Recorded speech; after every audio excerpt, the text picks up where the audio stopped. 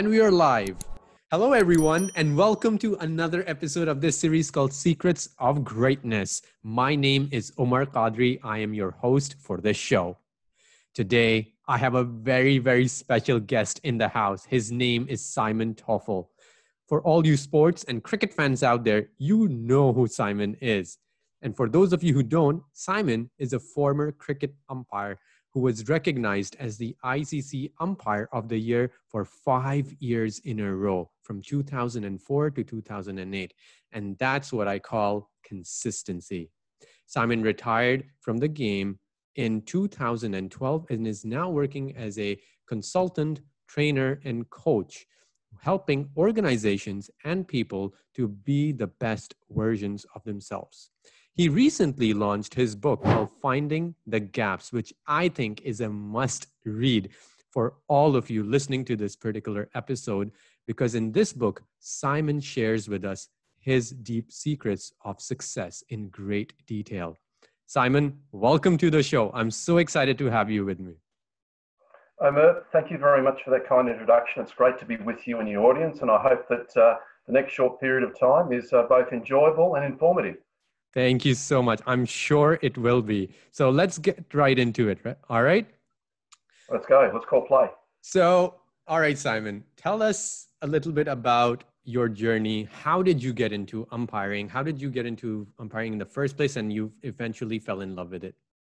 Well, I started playing cricket probably a little bit later than most kids, around the age of 12 when I started secondary school. And I fell in love with cricket because at that stage my parents had divorced, and I found what I would call a second family in the sport of cricket. And I lived for Saturday mornings with my junior coach, Brian Ophel, and his family. And he sort of took me under his wing as a father figure. And I really enjoyed what cricket had to offer, that sense of family, that sense of team and belonging, and to be able to just have fun and be in the company of other people. So that really appealed to me. And then as I progressed through my secondary school, I then got into coaching other junior teams. I really loved to give back. And I then took on a part-time job while I was still at secondary school at an indoor cricket centre run by the great Barry Knight, former England Test cricketer. Yeah. And I did some umpiring of the night time to earn some pocket money. And that's probably where umpiring as a part-time job, a hobby, if you like, really took over. And then I became sort of the accidental outdoor cricket umpire. I'd played a lot of junior representative cricket. I had a back injury, and one of my mates decided that he also wanted to become an umpire, so he dragged me along to this umpire's course. We both sort of sat through the course, and like most training, at the end of it, there's an exam to do. Yeah. And luckily, I got more than 85%, and I thought, as a university student, how can I earn some money to get my living going? And I started outdoor cricket umpiring, and I must say that I never started this journey with a view to becoming a first class or an international umpire. It's sort of in my DNA just to give it my best and to try to be as good as I can be in anything that I attempt. And quite fortunately, in New South Wales, which is my home state, some excellent mentors, coaches, people who support and provide the experience and knowledge. And I was really given a really good apprenticeship, and that really put me on the path to where I am today. That's amazing. I really love that, because it shows that you have that capacity to be so focused and disciplined in something that you have chosen for yourself. And I think that is so important for everyone listening to the show, right? You tried out a new thing for yourself, cricket umpiring, after an injury, after a setback, and you fell in love with it, because that was something. It was not just about the money, but you actually really enjoyed doing that and turned that into a career. I really love that. That's really awesome. Fascinating journey. How it was a hobby, and then it sort of became a part-time job, and then it became a full-time job. So there's a pathway, but so important. It's about what you do next that's so critical. At the time, going through my back injury, where I could not do up my shoelaces, where I could not sleep, it's a tremendously awkward, frustrating, disappointing time. And you've got to show that resilience and positivity around that things will get better Yeah. and that there may be a silver lining to this. And I'm a big believer that every breakdown leads to a breakthrough. And in my book, I talk about some of those examples of some players where I've had some breakdown moments with players that turn into breakthrough moments where we've now got something in common. Yeah. But I never thought at the time when I had my back injury that it would put me on a different potential career path to something even better. Yeah, and absolutely. While you need a bit of luck, everyone needs a bit of luck. You've got to have that perseverance and positive attitude just to have a go. So true. Positive outlook and perseverance is definitely something that's so important for every single one of us who's looking to succeed in whatever career we choose for ourselves. Simon, there were a few things from your book, and by the way, I really loved it. I really enjoyed reading your book. Thank you so much for writing it, in fact, right? And there were there was this quote about discipline that you said in your book. And I think that really resonated well with me because I also see myself as a person who's by the books, by the timelines, and super, super disciplined in his approach. And that quote was, the difference between success and failure is discipline. And the second one was that the price of discipline is always less than the pain of regret. Tell us why discipline is so important, especially starting out. Well, Omer, I devoted a whole chapter to this, and I've provided 10 tips around, what is self-discipline and why it is so important to moving forward. Look, in my career, in my professional career as a cricket umpire, but also my corporate career in the printing industry as an operations manager, I come across a lot of people that want things, desire things, aspire to better things. And we all do that. We all have this innate desire to be better, to do better, to have more things, to have nicer cars, nicer houses, to maybe lose 10 kilos, all those sorts of things. Yeah. And they're dreams, aspirations, desires.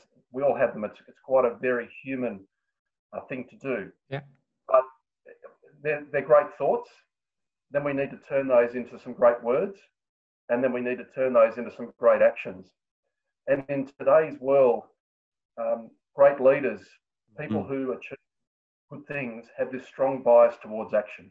Yeah. And if you are going to do anything worthwhile, you've got to get out there and try, and you've got to have a go, and you've got to put things into action. Yeah. That doesn't mean that you'll always be successful, but that's that continuous improvement cycle I talk about in the book about, sticking your neck out, having a go, learning from the mistakes, and keep moving forward. And it's very easy for people to come to me and say, look, I want to be a test cricket umpire. How do I do that? And I talk about the 10-year apprenticeship, and I talk about all those Saturdays and Sundays of going out there, doing things well, making mistakes, and then learning from those and getting better. And that doesn't appeal to a lot of people, is to put in that 10-year apprenticeship. And so I do believe it takes 10 years to get to world class in anything, pretty much. You've got to put in those 10,000 hours.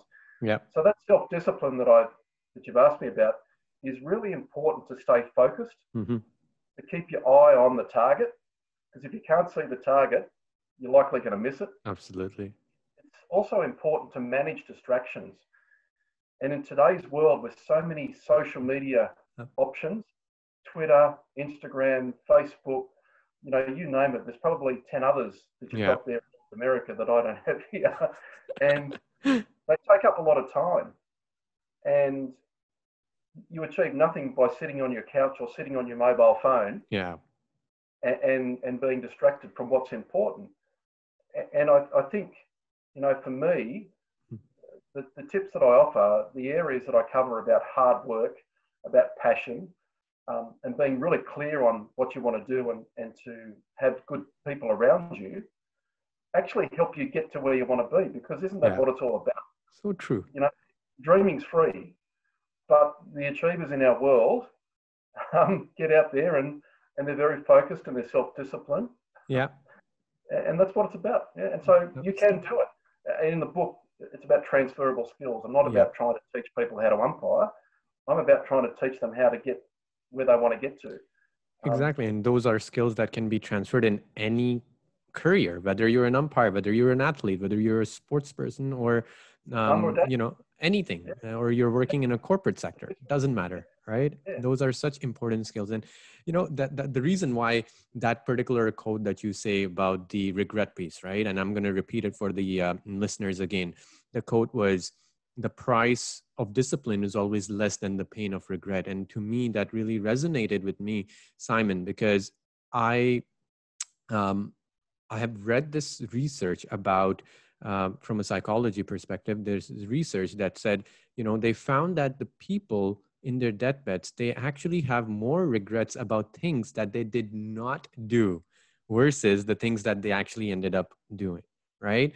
So, yeah. And so as a result, what I always tell my students and people who come to me, that, make sure you don't have that regret when you are in your deathbed, right? And so make sure you do the things that you want to do, you want to achieve. And those are the things that you spoke about right now, right? Whether it's getting a car, losing 10 kilos, whatever it is, you do those things, you create a plan, as you always talk about in the book, prepare, be disciplined.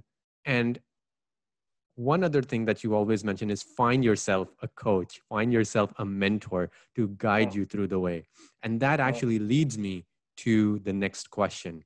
Why do you think, Simon, that having a coach or a mentor is so important?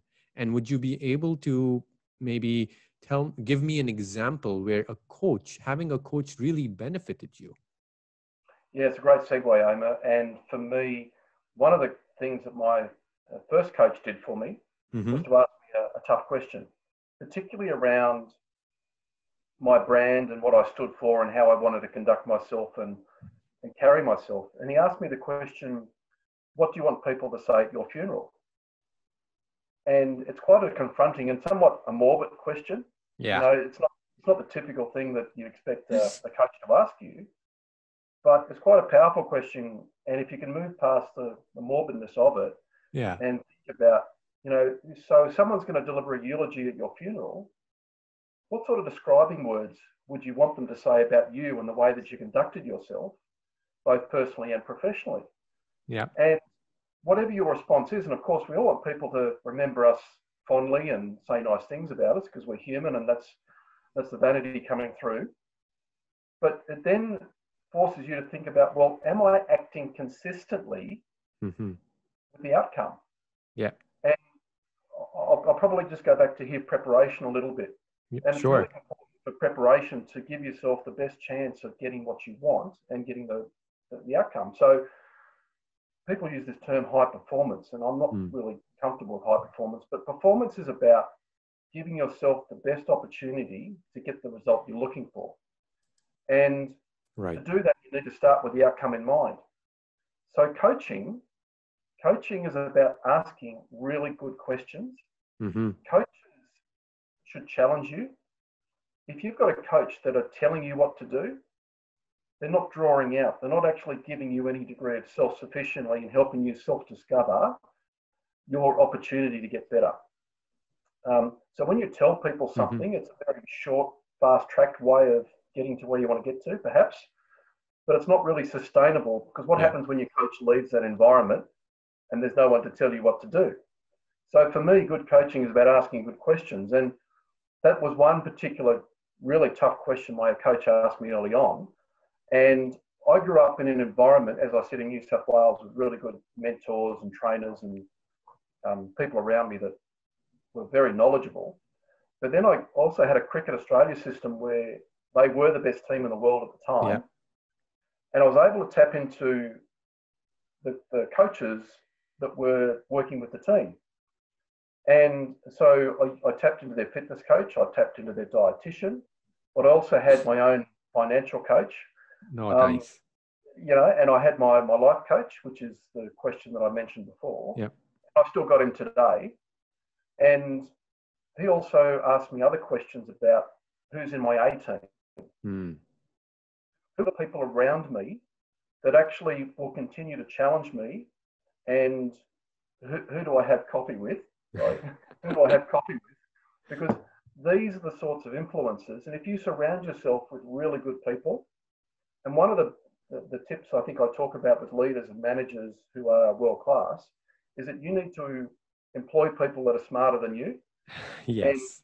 And I try to find coaches or people in my A team that are smarter than me. Mm-hmm. I want to tap into what's made them successful and how do I learn from their experience. Yeah. And so coaching is really, really intrinsic.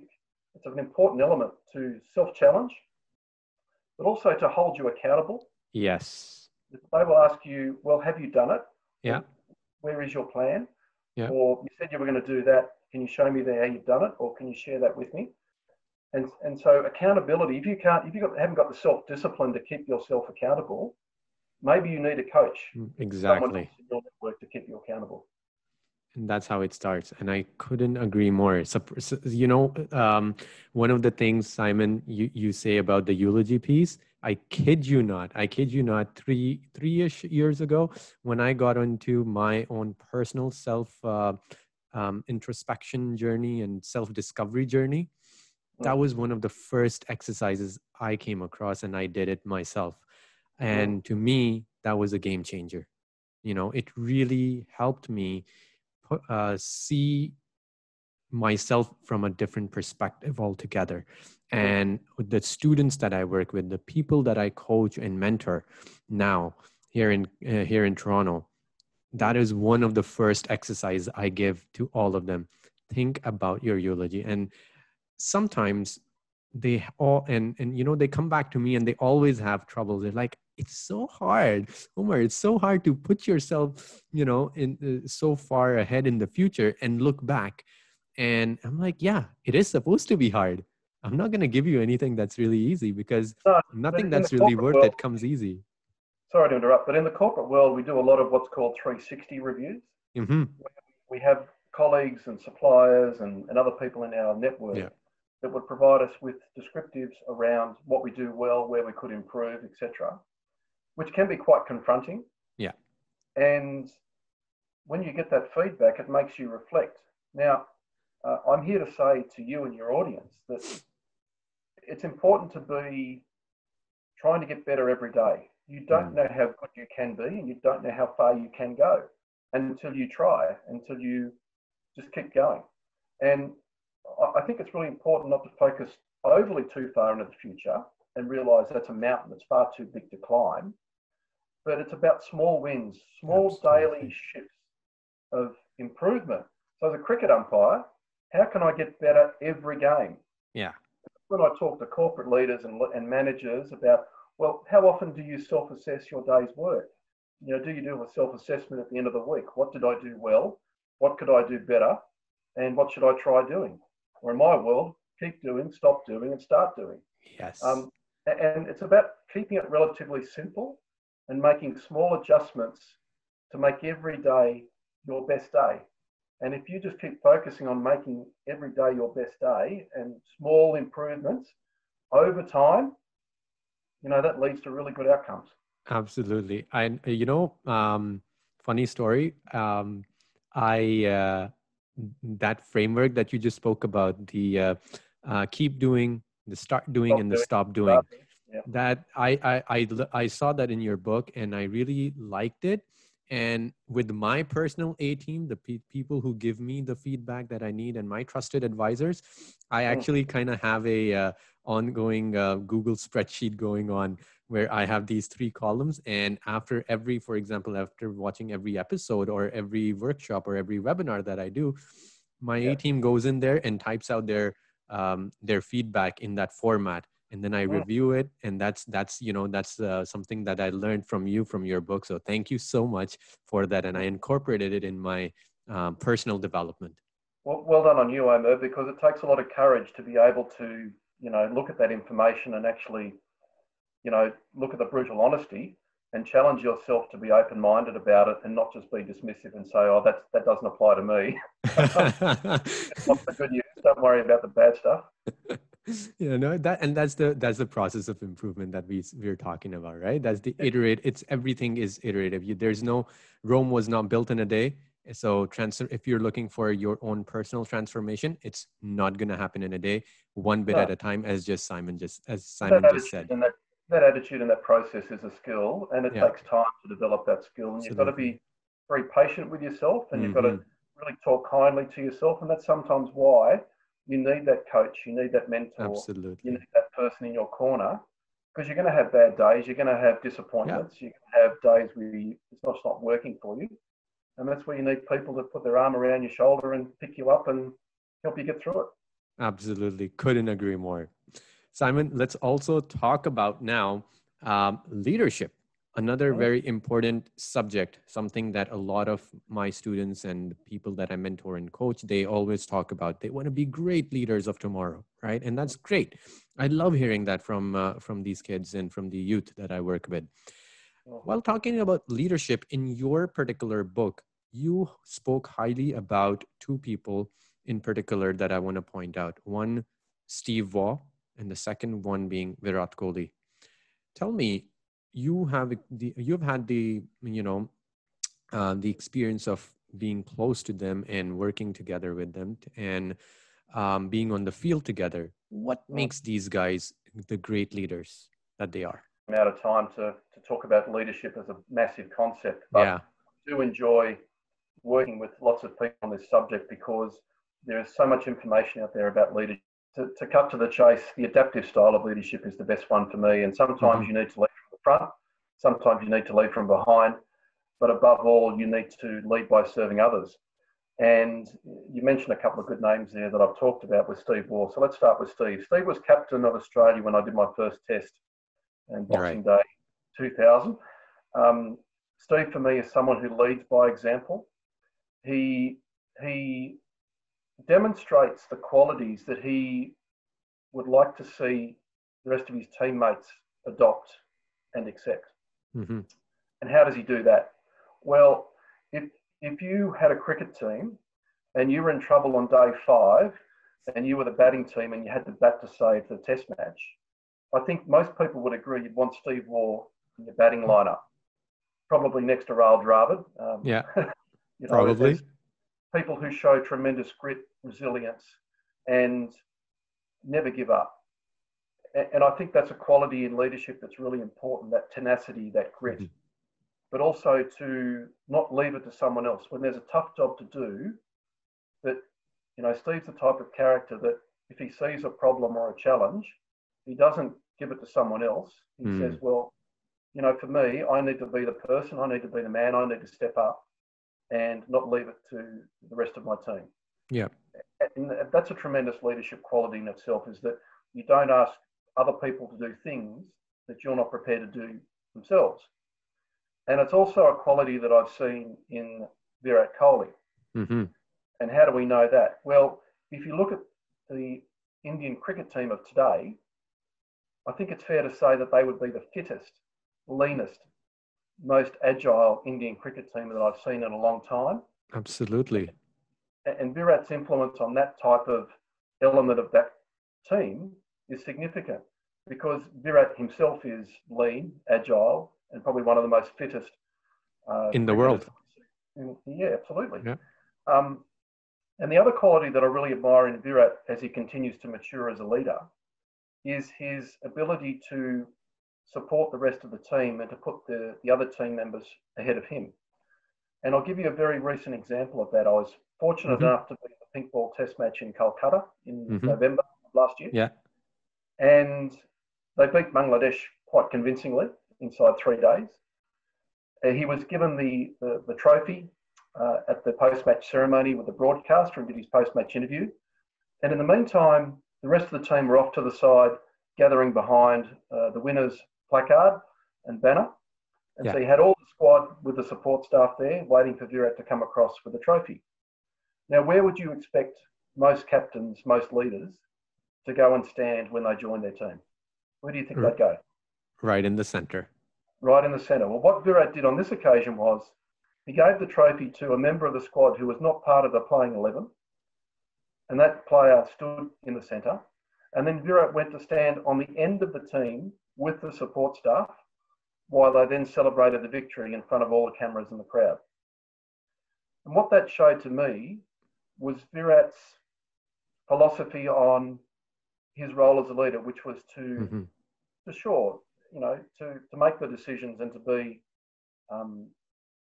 the person who gave the post-match interviews. But it's all about team success. Yeah. It's all about lifting other people up and trying to make sure that they are successful too. And I see this in Mahela Jayawardena as well, is that when the team does well, the captain normally gives credit. The good captains give credit to the team. When the team doesn't do well, they take responsibility for the defeat. And what I saw in Virat on this day was a maturity in his leadership where it was about team success and not him being the centre of attention. And I think that's really important for leaders to really start to think about, is that servant-based leadership is fundamental to success through teamwork. So true. And they're just a couple of examples with those particular gentlemen around leadership that I really respect and admire, and I think that we can learn from. I couldn't agree more. Those are such great examples. And I love the fact that you shared those with us. Thank you so much for sharing it with us. I think, even my mentor, Simon, he told me something very simple and something very similar to what you have spoken about. He said to me that, Omer, if you want to be a leader, find yourself a purpose to serve. Find yourself a purpose to serve and just work relentlessly towards that purpose, that cause, because servitude is what leadership is all about, right? And that's what he said. And that has been in my mind. That has just stuck in my mind. And to me, whatever I'm doing, it's all about giving back. It's about serving a particular cause. It's all about servitude. Whether I get recognized for it or not, I don't care. As long as I'm able to impact X amount of people, certain amount of people, I'm happy with that. Yeah, it's a fascinating topic. We could talk about it for hours, but I know. When you think about the great leaders of the world, you think about Mahatma Gandhi, you think about Mother Teresa, you think about Nelson Mandela, people who served a cause and put the cause ahead of their own personal interest. And on the flip side of that, when you see selfish leadership, that's not sustainable, and those people don't stay around very long. Because the tough part, they say it's a lot easier to get to the top than to maintain it, right? So it's unsustainable, absolutely. And on that one of the challenges in my field, of course, is how getting to the top is hard, but staying there is even harder. Yeah, exactly. That's true. Much better. The one thing, Simon, that every single leader of this world, whether in the past or in the present, has encountered is failure, right? Every leader has encountered failure in some way or the other. Tell us about your experience with failure. When did you fail? Tell us a story. And how did you bounce back? Oh, look, I started my umpiring career, if we're talking cricket, thinking that I was bulletproof and that I'd never make a mistake. How wrong was I? Mistakes are part of umpiring, and we're sort of basing our discussion around cricket umpiring a little bit. But, I mentioned that term before called continuous improvement. And if we looked at that as a vicious circle, up the top you would have your plans and your goals, and then you would move on to performance, and then you get over here to feedback and self-assessment, and then you go back to plans and goals, and then you go back to performance. So that continuous improvement cycle is about planning and goal setting, performance, self-assessment and feedback. Then we go back to planning and goal setting, performance, self-assessment and feedback, and it goes round and round, and that's how we get better all the time. But, setbacks, mistakes are part of learning and advancement. We know that. I think most of us are intelligent enough to understand that. However, at the time, the human emotion of making a mistake, maybe being sacked from your job, maybe not. One of the things about setbacks that I've learned throughout my career and, the failures and the mistakes is that they're all attached to emotion. And we all want people to say nice things about us. And whenever we don't get promoted, whenever we're excluded from a team or we lose something or we stuff up, it hurts because we're human, and it's a natural human emotion. For me to be able to move forward faster, to take the learnings, is to look at the situation more rationally. Yeah. and take some of the emotion out of it. That's easier for some people and harder for others, but it does help you move through a setback faster. Is if you take out that emotion and say, okay, what's the learning here? What can I take away? And again, coaching, powerful questions. If I had my time again today, what would I do differently? If I had this opportunity again, what would I do differently? And how do I take responsibility for what's not working? Rather than play blame or play victim. And so whenever I hear people or myself blaming other people or playing victim about the environment, you know, I can't do it because the government won't let me or the rules won't let me, etc. I'm not taking responsibility for my opportunity and what I can do differently. So they're very interesting concepts around, you know, recovering from setbacks. And you asked me to talk about an example. In the book, I talk about my worst. So I'm going to talk about my worst test match in England. Tell us. Our best performance will be on TV and our worst performance is going to be on TV. And on this particular occasion, I made a mistake on day one and I was really hard on myself. I was really disappointed. I got back into the dressing room. They told me I made a mistake. I should have given a batsman out. I didn't. And I thought, well, my game is gone. You know, my excellent performance is not achievable now. Yeah. And I started to think about things afterwards, about what people were going to say, rather than just focusing on what's in front of me right here, right now. Because what's worse than making one mistake is two. And on this particular occasion, I made 6 or 7 over the course of the test match. And how I got myself into that state is really important for people to understand, is that when we make a mistake, and on this occasion, I beat myself up. I was very hard on myself. I was very unforgiving. I was very unsupportive. And I was worrying about what people were going to say or what was going to happen afterwards or how did I get to this position, rather than reconnecting with the moment and doing the best I could with what was in front of me. And so that manifested itself into more mistakes. And I took some really interesting learnings away from that game. But I'll be very upfront and I'll be very honest with you and your audience. At the end of that test match, I hopped on the plane and I thought seriously about, do I really want to be a cricket umpire? Is this what international cricket is all about? Do I really want to go through this again? And of course, it's all about choice. You know, after something happens, we can choose what to do next. And I chose to read a book. And the book was by Brad Gilbert. It was called Winning Ugly, famous tennis player and a great coach. And the penny dropped for me at that stage. And I understood, I was able to reconnect with how I got to that point. And I could have chosen to give up and said, look, this is not for me. I don't want to feel this way again. I don't want people to write bad stuff about me. Or I can learn from it and see how far I can go. You obviously know what I chose to do. Of course.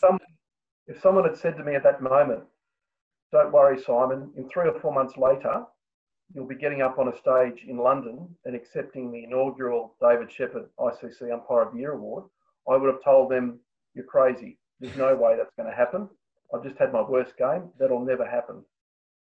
So it's reconnecting with that rational thought about what is the learning opportunity here. You've had the pain. You've paid the price. You might as well get the learning out of it and take that forward, because that's what's experienced. And exactly. You know, that's part of the apprenticeship. It's part of getting better. And for any of the listeners out there that might be inventors or people who work in manufacturing, is that the only way that you get better is by making mistakes. Exactly. And if you look at the vacuum cleaner, you know, Dyson, you know, he made 5,000 mistakes before he got to a prototype that he was happy with. And he's still working on it. And they're still developing it. And they're still improving it. And I think that's part of the exciting nature about what we do. Yeah. But always looking to get better. Always looking to. And I love that. I really love that example because it really shows, regardless of which career path you have chosen, you will make mistakes. You will have those kind of bad days like you had. You didn't have just a bad day. You had like 5 bad days in a row, I guess, to get to a point where you had so many mistakes in a test match. And the interesting thing that the brain does in those situations is we have this amygdala hijack, right? We have the amygdala hijack, which is basically the hot part of our brain, as Dr. Walter Mischel, a famous psychologist, he calls it the hot part of our brain, which controls our emotions. And once that hijack really happens, the prefrontal cortex, which is more of the cold side and the more of the rational part of the brain, it has absolutely no control. And as a result of that amygdala hijack, you are unable to really think rationally about how do I learn from that mistake immediately. And you just go down into that downward spiral of making more and more. And probably that's what happened with you. And sometimes that happens with the best of us, right? So as you said, I love the fact that, what you talked about, the best thing you can do is just keep pushing forward and pick the learnings from that moment. If not immediately, then, sooner rather than later, pick your learnings and move forward with it. And I love that. But it's a skill in itself to be able to move forward. It's a skill to be able to practice that mental toughness, that resilience. Absolutely. To really control your thoughts and not let them control you, and realize that you have that ability to make smarter decisions about what to think about and when to think about them, and to recognize those signs, those red flags, when you are being emotionally hijacked. It's really important. That's so important. That we would do with teams and groups of people. Yeah, and I think that's so important. The more you practice and the more you are aware of, the amygdala hijack is about to happen, I'm about to lose control. That's where you're actually making that self-transformation about yourself, because having that self-awareness is the first step to making corrections for the future. So yeah, so well put, Simon. Thank you.